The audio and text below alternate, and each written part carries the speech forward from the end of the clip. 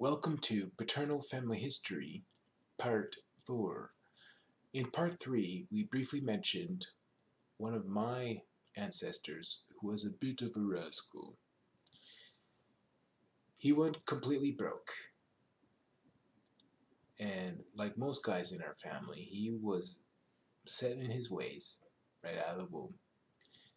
Wasn't willing to change until he had hit rock bottom. He got funds from his brother to pay off all his debts.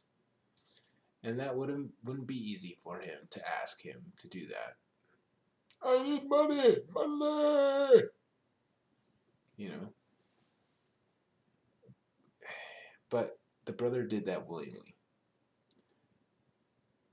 Moved to a different city, became a laborer at a mill, which was great because his brother owned a mill somewhere else as well. So, you know, it was kind of family business almost. And eventually, because he was fairly charismatic and traveled in the right social circles, he became owner of that mill. I can't see that happening today, with me especially, you know, because I'm not the greatest person when it comes to socializing with people at work, and I don't have drinks with the boss, you know. But my ancestor, he became very wealthy, and he went back and forth across the Atlantic. That wasn't very pleasant. It wasn't a plane ride. It was by boat, and there would have been a lot of because of the big waves, and it would have been pretty nasty. And but people were tougher back then, you know, than they are today, and willing to put up with more to get what they needed. And he eventually set up shop in the States. Now his brother, his fortunes made a turn for the worse.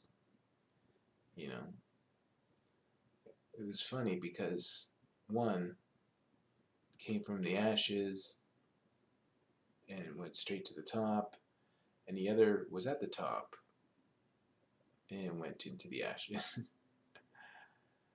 But that's life, you know. So the brother had, he's the guy that gave the, you know, my ancestor the money to set up to pay off his debts, like I said earlier. But he was never paid back that money, and he didn't like that very much, of course.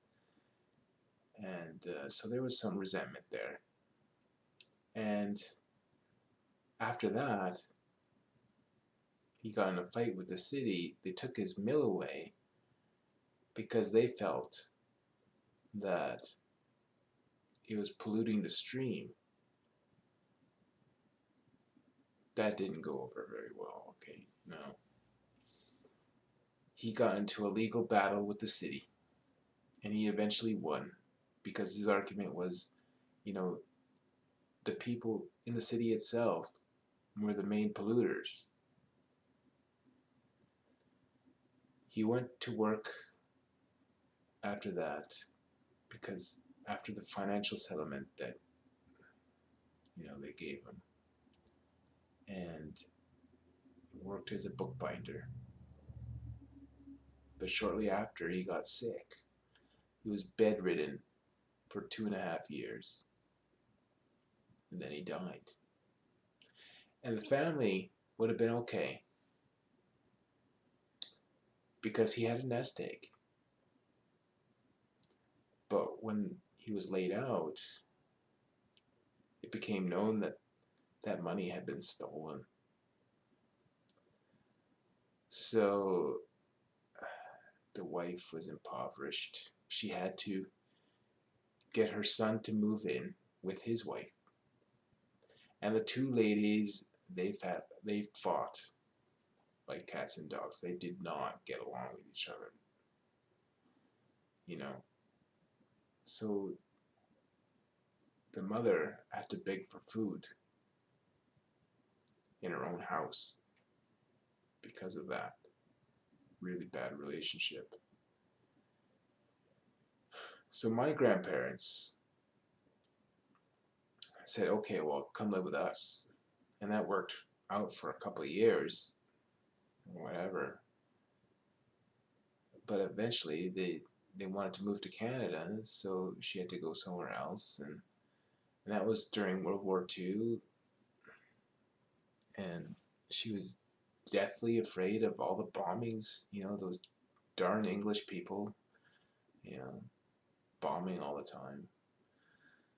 Which is why, we look down upon those people. But, that's a different story, I guess. And, but I'm going to stop it for today, though.